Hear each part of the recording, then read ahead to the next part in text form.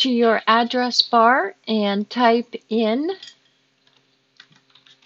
canva.com. This is the page that you will be looking at, and you will then click sign up.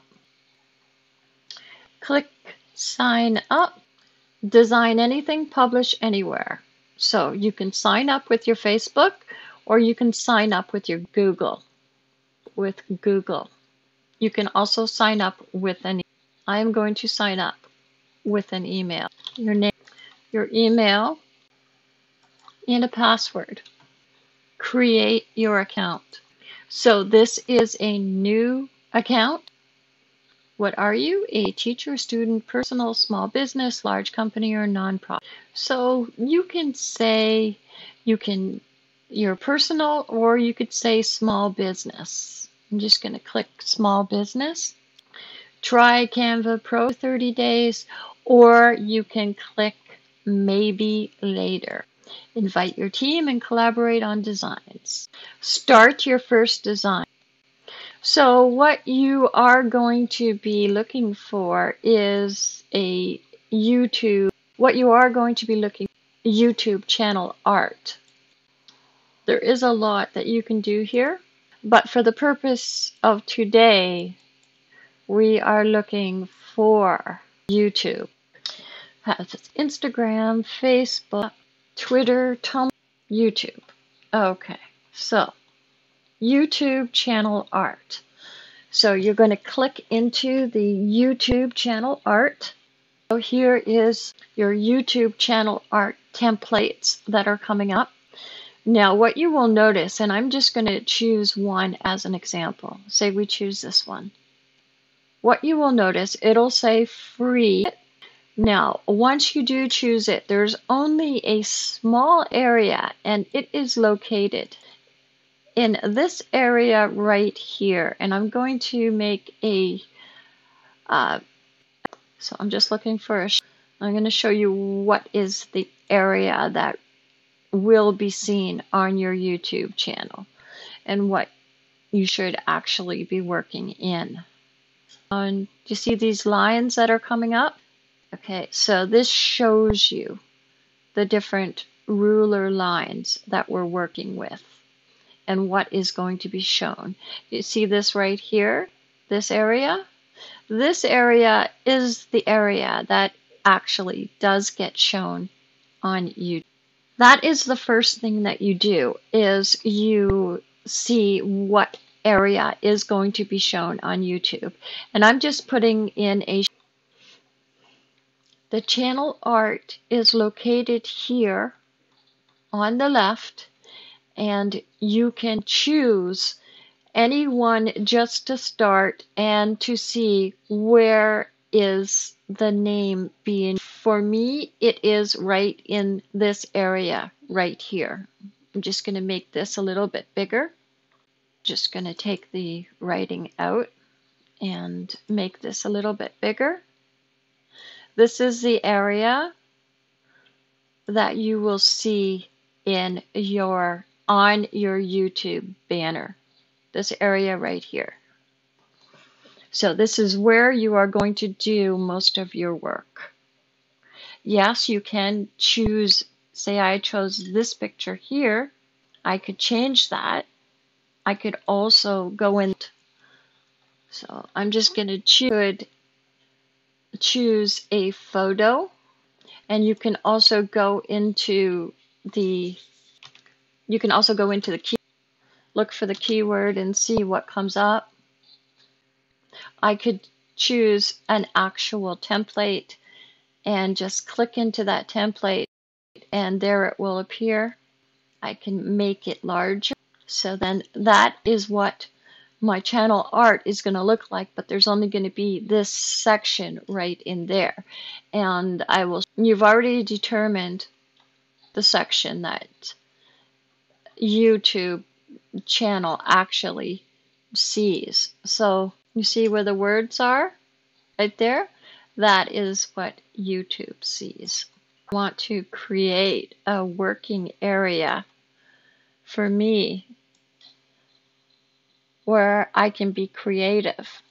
And this is what's going to show on my channel. Now, from there, this is your working area right here. So you can now put your text by clicking on the T right there. And usually for a YouTube channel, you want to just add a heading here, rather one that's already created, because it will be in that size. And you see what it's done here? It showed you the size of what it should be in order for it to show up properly on YouTube. So I am just going to click in here, and even though it's already selected it all, I'm going to select all again, and then I am going to type what I want the name of my YouTube channel to be. Okay. So even though it looks small, but you see right here where it says 22%, that's 22% of the whole. Okay. Now you can change the font, and here your fonts will come up on the left-hand side. I like to use either the Adamu regular or the Adigiana toy box. I like this one. This is a playful kind of font. Now here, you can change the size, but you have to keep in mind what it's going to look like on your YouTube channel. And 42 is a good size. You can also change the color. If you just click into the color, you will see a number of different colors that come up here at the side. You can also choose, these are my colors that I've used from before that. These are called default colors, but you can also make your own colors by clicking on this plus sign. And you'll see the colors come up here, and you choose what color you are interested in making. So that's kind of like a gold. Say I was interested in a green. I would click the green right there. This would then turn green, and then you would see the green right there, and I would choose that, and my title would become that color. I could also just use the slider and slide down, and where I stop is where this is the color that I want. Now, you can also put elements, and the elements are your photos, your grids, your charts. For the YouTube channel art, you can use anything. You can use illustrations, you can use icons, anything that you want to use. And when you have a free account, you will notice that these come up where it says the dollar signs. That is where you can purchase the design that you want, because you have a free account and everything that you see here, and I could make it actually bigger so that you would be able to see it. If you were interested in this type of design or lines or illustrations, you would then click the all button, and I'm just going to click the all button, and then different illustrations will come up that you can use. And when you want to search for something else, say icons, you would just click the all. Now this is using the free account, so you will be limited to everything that's free, and they do have a lot of stuff that is free. Say we go into the photos. There's a lot of different photos and ideas that you can use for all different types of niches, social platforms as well. So getting back into the elements, here are your choices. Here on the left-hand side, you could see photos, and sometimes it's a good idea to use a for your YouTube channel because it keeps everything equal. As you could see here, these are grids. And say you chose this grid for your design. This is what would, okay? So if this were your YouTube channel, you would still only have this area in here to work with, but this would be your grid. Say I like to use grids like this one because then it will give you a choice of two pictures on the top and a larger picture on the bottom. And I'm going to show you how that works. Once you have your grid, say you choose a picture, you just click on the picture and you drag it over with your mouse. You have the picture right there. You're dragging it over with your mouse and you want to fit it into one of these grids. You would just mouse over it and it will then fit itself into a grid.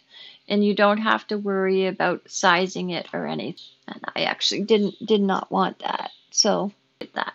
So say I was wanting to fit this one in there, I would click on that and I would decide where does it fit. Does it fit in the bottom or the top? Say I put it at the bottom. This is just examples. And say I took this picture here and I decided that I wanted to put it in the top. Say I chose this picture here and then I just wanted to fit it into the grid. I could fit it into this grid, or I could go over here, fit it into this grid, or I could fit it at the bottom. So you see how you can choose your different pictures and move them around very easily. And if you don't want to use the grid, you would just click in here and delete the grid. You could look at the templates if you wanted to see if you wanted to change something. And it's very easy to change. I'll show you. If you do not want to use even the grid and the pictures that you chose, you can go into the templates and you could choose another template. Say I chose this template here, then I would just click into that and you see it would replace that. And I could also change the text. This is also a Canva. And I'm going to just change the text. And you could see that it is in still the same area that it needs to be in. So I'm just going to change the text. And as you can see, it's typing in the same text as it is there, but you can change it. So I'm just typing this in. I actually like that text.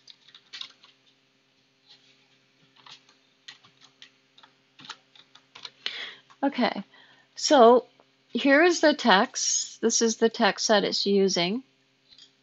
And it's also using it at 104, which I'm really not sure if how that's going to look on your YouTube. I believe that it's going to be too big. So we're going to make it to, let's say, 48. And even that is big. But you could see it's in the same area.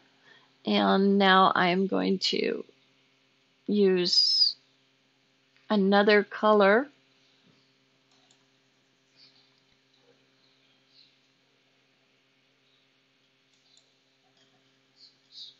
And I can see the script is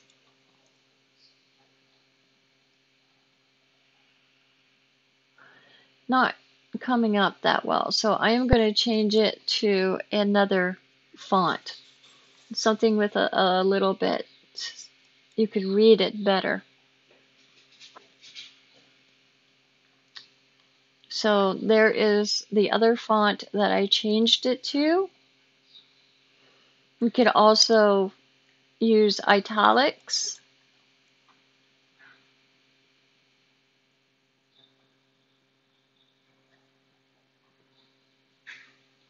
And this will change the text as well. Or you can do the alignment. Right now it is in the center, that's where I want it to be. But if I wanted it more to the right, it could go more to the right. Or if I wanted it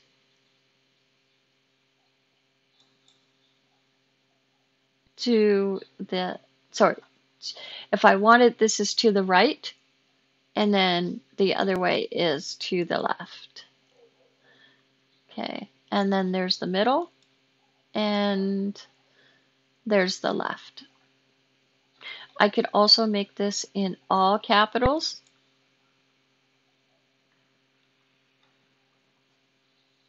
I'm just going to change the color so that you could see it better. So I could change this to any color that I like.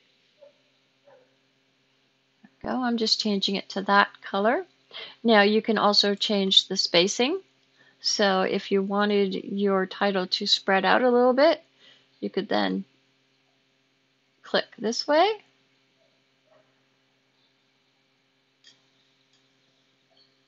And your line height will then get bigger as well, if that's what you wanted.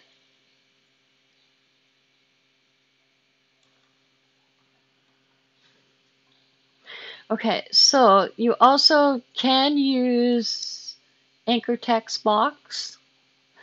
And what anchor text is, it is what shows up in a picture or a video or any type of other media that you would normally just see the picture or the video, but what has happened is it hasn't come in. So you could see the text, and the text would say best gifts for Father's Day. So I'm going to click on this down arrow.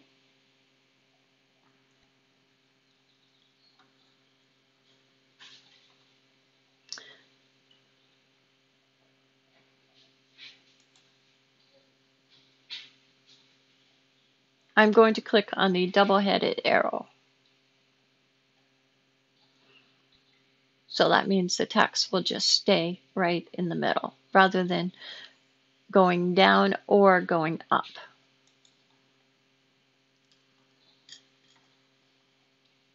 Okay. Now, I'm going to show you an example of position. So say we go back into our elements and say we choose this that we recently used. You could just make it anything. If you see the arrow going this way, you can make it smaller to its actual dimensions, to its ratio. So it will get bigger and smaller to its ratio. Okay? If you see arrows going this way, it will reduce your height of your element, whether it's a picture or an illustration or a chart. This will all do the same thing. I'm just going to show you, for example, that's just an example of a shape. Let's say we used a chart. I would just click into this chart and use the down arrow just to show you how it shrinks to the ratio. Now, this is just an example, and as an example, this just came out on the side. I think the universe is telling me something. So here you can actually put in your, if we're doing anything, like say we choose something like this for an illustration, we can then go to the corner of the box and it will shrink to its ratio.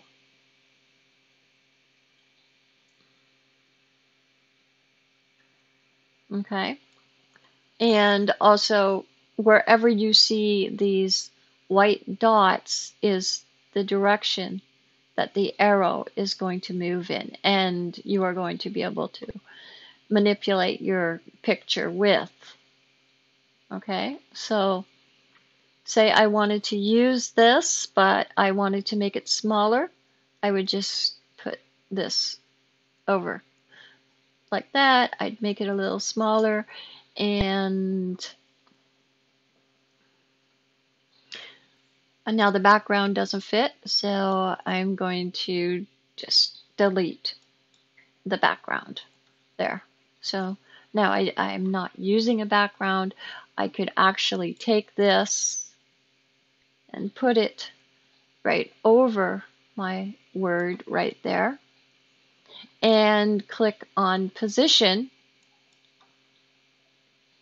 And if I choose backward, it's going to move to the back. If I choose top, it will move to the top. And I'm just going to show you as an example here. Say we chose top. So now it's moved to the top right there. If you click into anything, you will see the different options you have up here.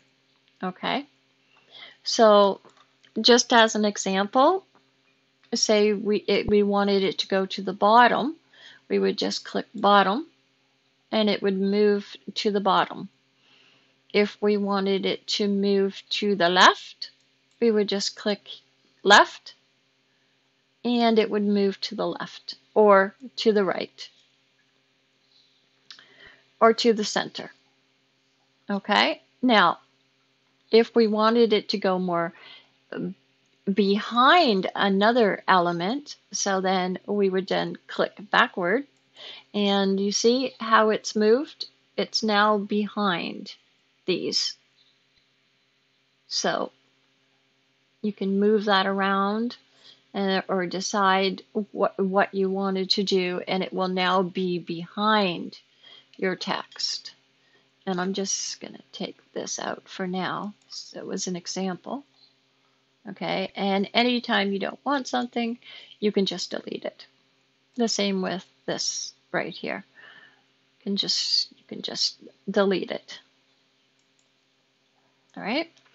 So now, if you want to choose another element to put as your background, you can either use your photo. You could use photos, and I will show you how that would work. You would just choose one of the photos that you want to work with. And you would then, if you were using it as a background, you could make it bigger. You could make it smaller. But what you have to do is you have to go into the position and click in backward to back.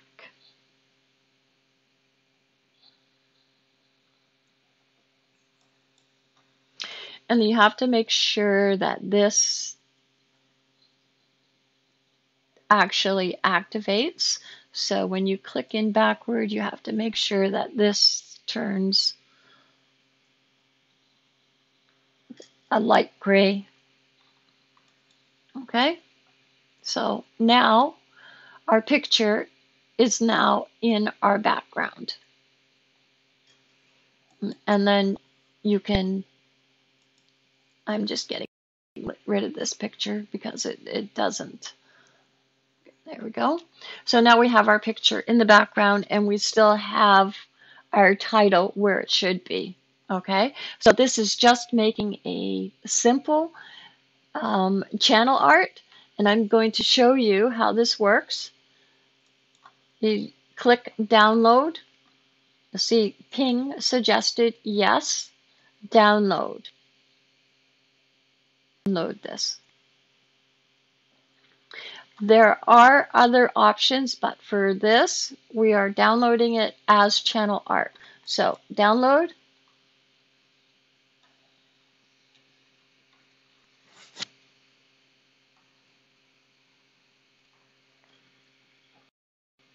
And these will come up. They're little sayings that come up while your design is being done.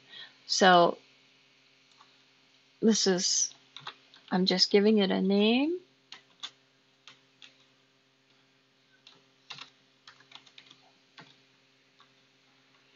Saving it in my desktop so I know where it is. Right? So, and I'm going over to my YouTube channel.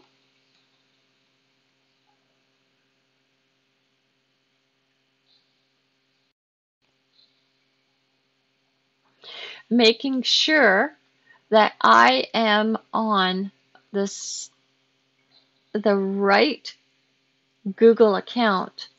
So you just want to make sure that your avatar up here is the Google YouTube that you are working on. Some people have different YouTubes.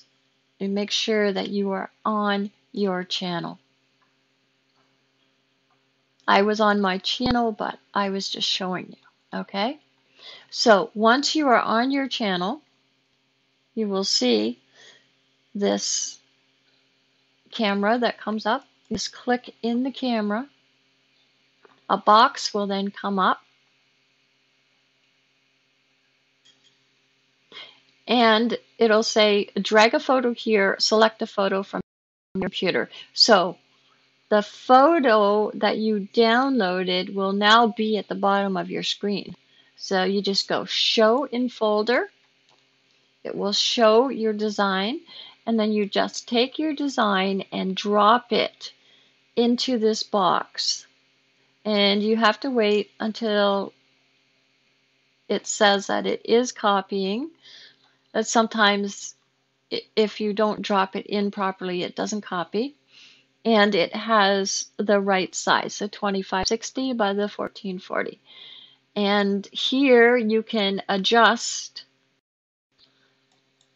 to see what it's going to look like. So this is what it will look like right there. You can also use your arrow, and if you wanted to change something, say you didn't have the dimensions right when you created it, then you can move this box around.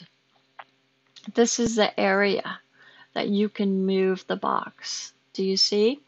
This is the area that YouTube, that you see on your channel art. So if you spend hours and hours on your channel art, be very careful that this is the section right there that actually is being seen. So I'm just going to click that, and I'm going to click select. So now it'll say saving. And this is what it will look like.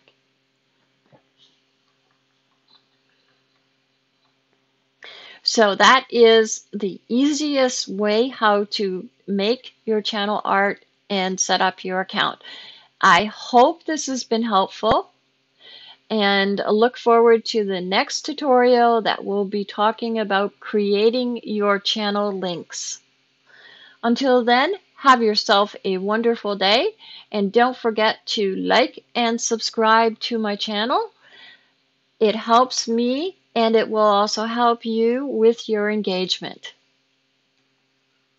So this is the DIY affiliate saying have yourself a wonderful day. Bye for now.